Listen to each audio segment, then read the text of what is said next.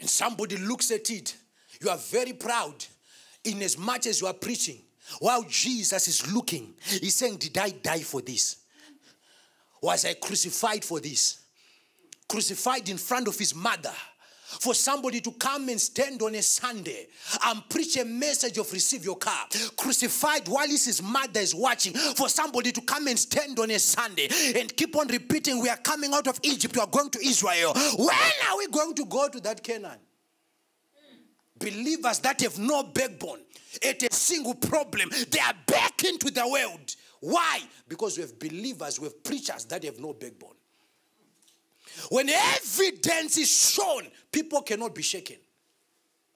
Doesn't it hit your heart to look at the generation and see that whatever we are celebrating is not the standard of God? It's not the standard of God. If you ask certain people, when last did they read their Bible, you will be surprised. Conference after conference, no transformation. No transformation. We are busy organizing world conferences, but still people are poor. Why? Because there is something we are missing and there is something we are lacking. Amen. When presidents look, they laugh. Is this the place I can go to worship? That's why you see them, they are religious to an extent. They go to those places where they just sit. They do a mass and they come out. Because they've not seen relevance. Where are people like Joseph? Men who would be recognized in a nation.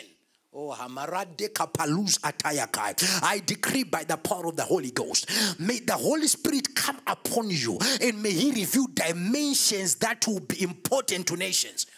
There is no prophet in the Bible who stood, if you read the whole of your Bible, who stood and was busy gathering people to prophesy.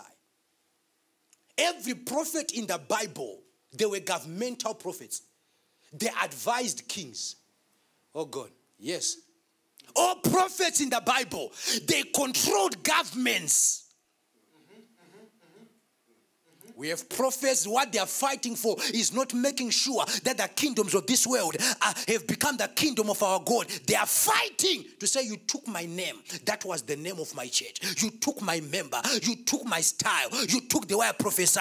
And God is saying, what I want are nations in my hands. Yes. What I want are nations. There is something more. With the message that we preach, are we sure that a billionaire can sit the whole service and listen to what we are talking about?